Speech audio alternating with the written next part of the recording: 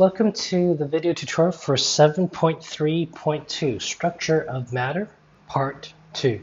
Today's learning objectives is to know that all the fundamental particles can be characterized by charge, baryon number, lepton number, and strangeness. And what this really means is to be able to look up and find this information in a table of properties like the one found below.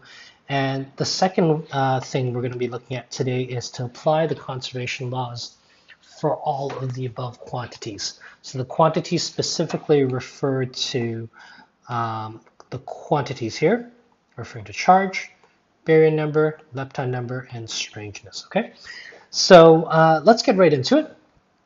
Here we have the table, just really a lookup table with a lot of information on it. And eventually you might be able to memorize a lot of this information yourself after you've worked enough with some of these questions. Some of this information is also duplicated here as well.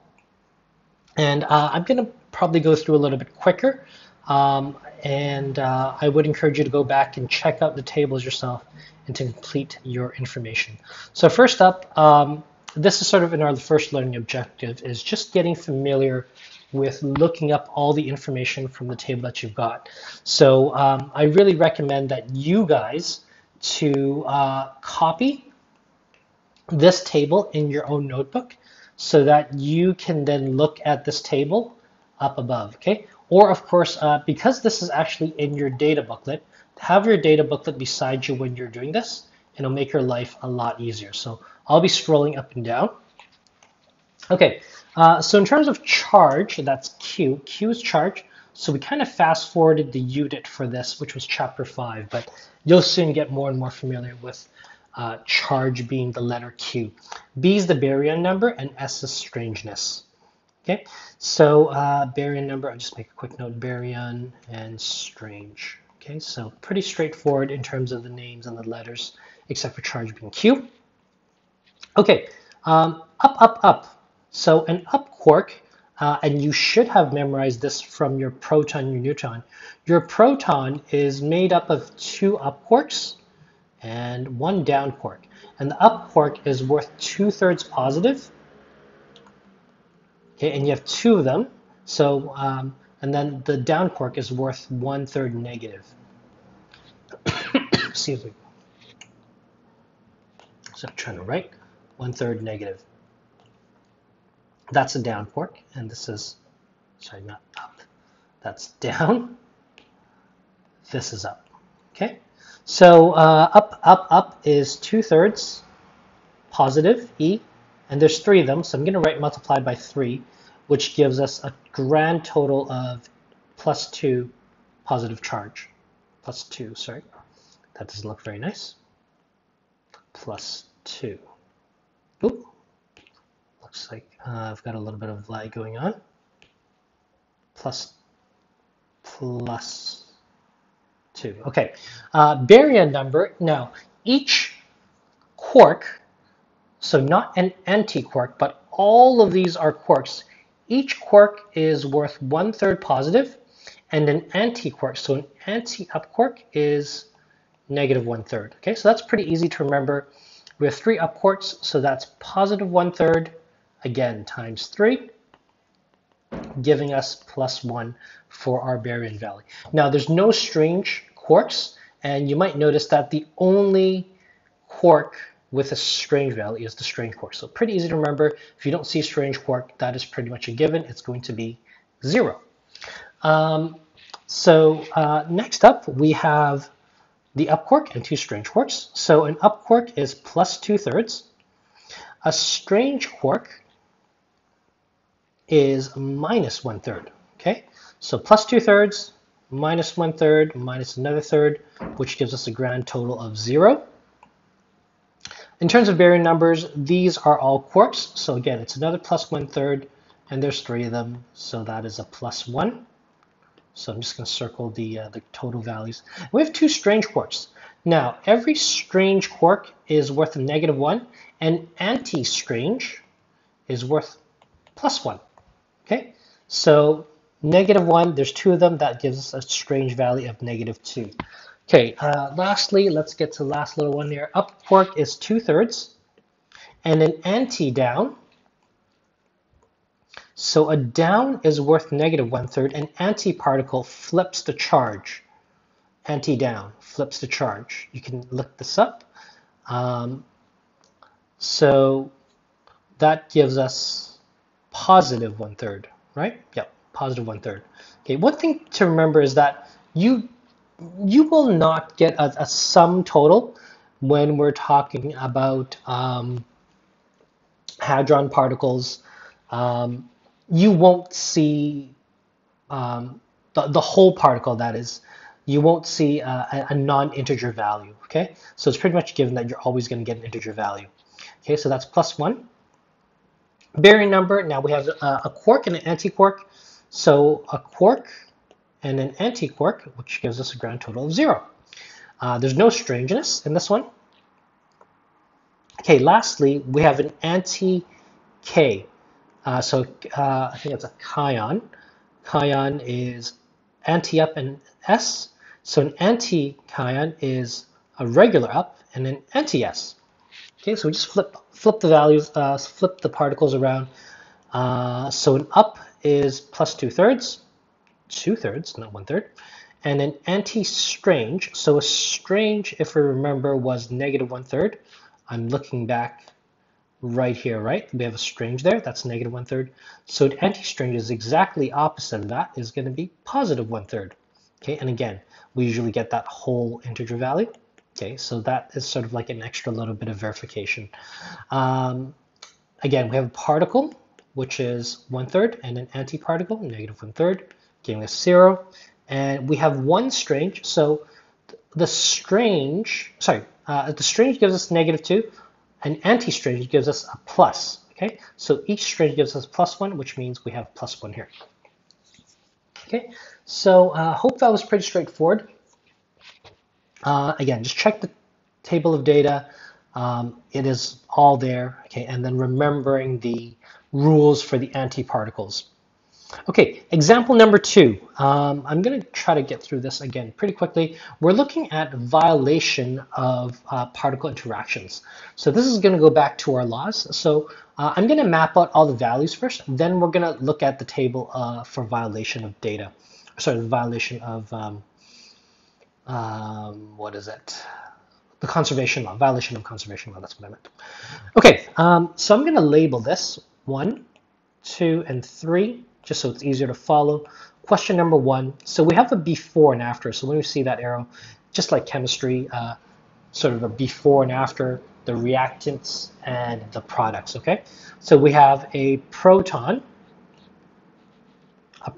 and an antiproton. This is before, okay?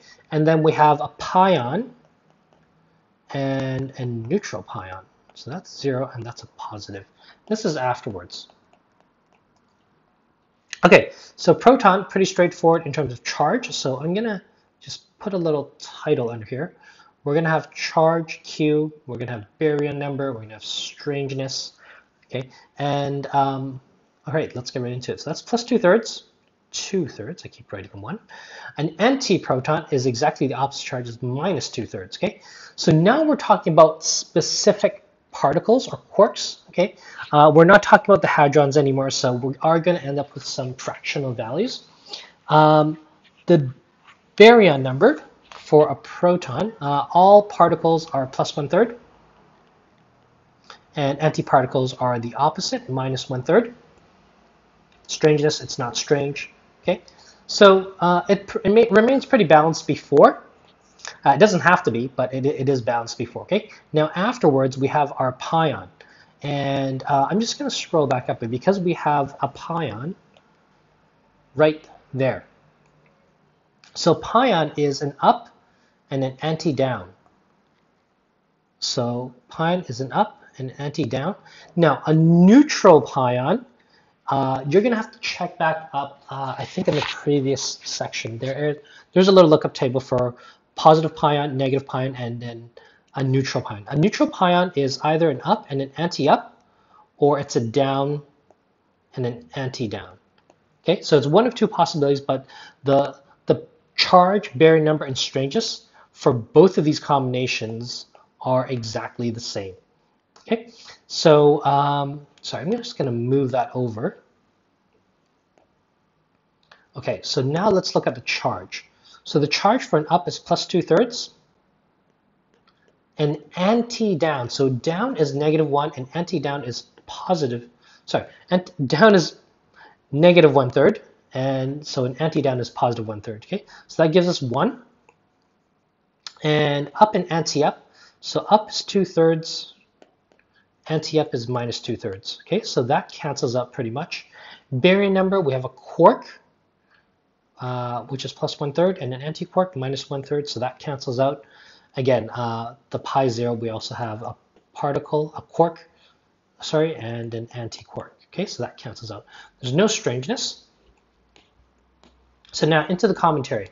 Pretty straightforward. Strangeness is all 0. That's canceling all out to 0. Okay, this also cancels out to 0 as well. This is canceling out to 0. This is giving us plus 1. And so this, the reaction before has a grand total of 0, 0. Okay, and so we have an extra plus 1 charge afterwards, which is like, huh, okay.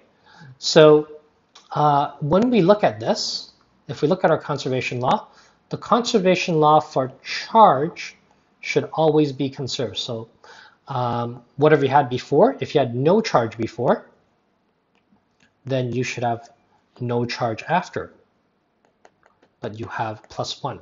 Okay, so therefore the charge, conservation of charge is violated.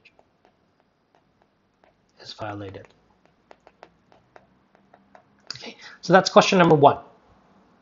Okay, question number 2.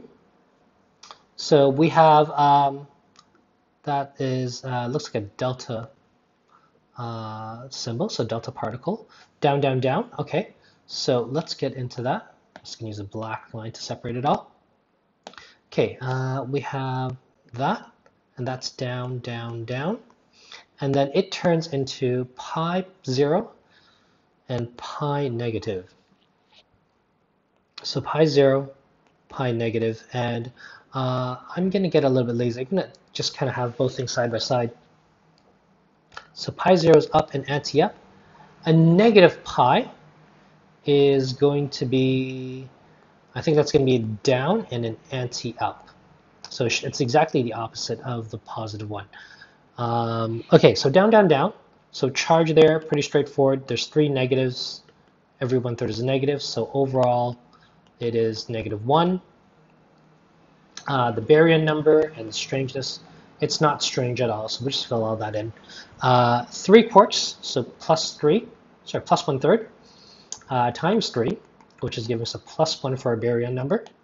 So just kind of separate that out.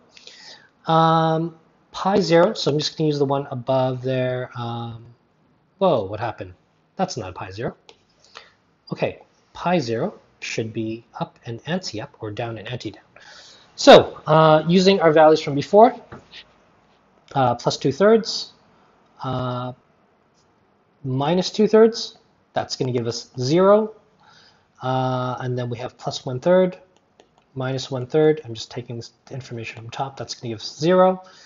Okay, so lastly, this is our negative pion. So down is -1/3, and anti-up is another -2/3. So that's giving us -1. And this is our baryon. So baryon is, again, plus 1/3 and minus 1/3. Okay, so this is our before situation. Sorry, why am I writing after? Okay, before and after. Okay, so before strangeness, it's all good, right? Everything is 0. We had a plus 1, and we have all zeros here. Aha! So it looks like that law is going to be violated. And let's check our charge. We have a -1, and we have a -1, but that's a 0. So charge is okay. Strangeness is okay. Baryon number is now violated. Okay, I'm running out of space here. This was question number 2. So I'm just going to go back and I'm going to clear all this up. I'm just going to wipe everything out. And we're going to do question 3 right away. So hopefully this isn't too difficult. It's just looking at values, checking before and after and what matches. Okay, looking things up in the table of data.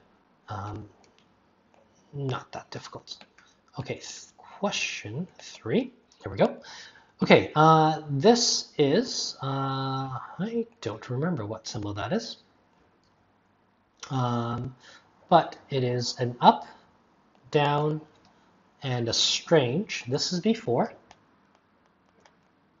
And we have afterwards, we have a proton and a negative pion, okay? So up, down, and strange. Up is, okay, so let's get charge here. I always do charge first, followed by baryon, followed by strange. We have a strange. A strange is a -1. So I can almost bet that because there's no strange here, and we haven't had a conservation law of strange violated, that it's going to be the strange. In fact, I know that it's a strange, but we're going to see if anything else also violates here. So up, down, and strange, plus 2/3, minus 1/3, and a strange. What is a strange with? I think it's a minus 1/3. Yep, minus 1/3. Okay, so strange is a minus 1/3. So charge is going to be overall 0. So that completely cancels out to 0. And baryon number, there's 3 quarks, so that's +1. We have a proton. And a proton, oh my god, I have to split up a proton. Okay, a proton is 2 ups and a down. And a pion negative specifically, pi negative, I think we just did a pi negative, didn't we? Down and anti-up. Down and anti-up. And I'm just going to steal the information down here. Down and anti-up, charge is -1. And the baryon number is 0. Okay, so we just did that, pi negative. Proton, up, up, down. So charge is +1. Right, of course, it's proton. 3 particles, 3 quarks, so that's +1. So let's look very quickly, comparing everything. Baryon number, 1 on top, 1 on bottom, 0 on top, and that also creates 0, okay? So it's only the strange that's violated in question number 3. Okay, lastly, we're going to look at third example here. This is looking at the final piece that, it's probably slipped your mind by now. Whoops. Okay. The final piece is our lepton number, this one. Okay, so far we haven't talked about lepton numbers because we haven't talked about leptons. We've been talking about quarks, we've been talking about hadrons, which also contain quarks, but we have not talked about leptons. So example number 3 is going to show you the conservation law for leptons. So we have a, that is a muon, and we have an electron, and we have an anti-neutrino. An anti-electron neutrino, I think that's what that is. Gonna be, that's an electron neutrino, so an anti-electron neutrino, that's going to be fun. Okay, our muon, okay, so charge and lepton number, let's check that out here. Okay, so I'm just going to move this down a little bit further.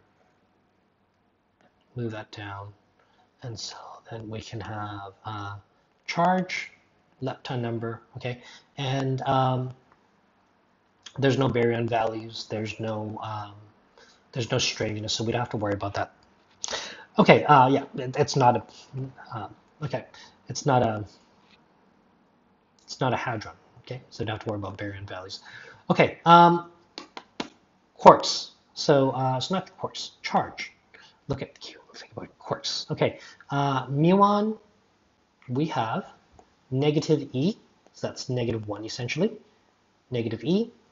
Lepton number there, muon is +1, +1. So we're going to transfer that down. An electron has also, well, all lepton numbers have +1. So electron is +1.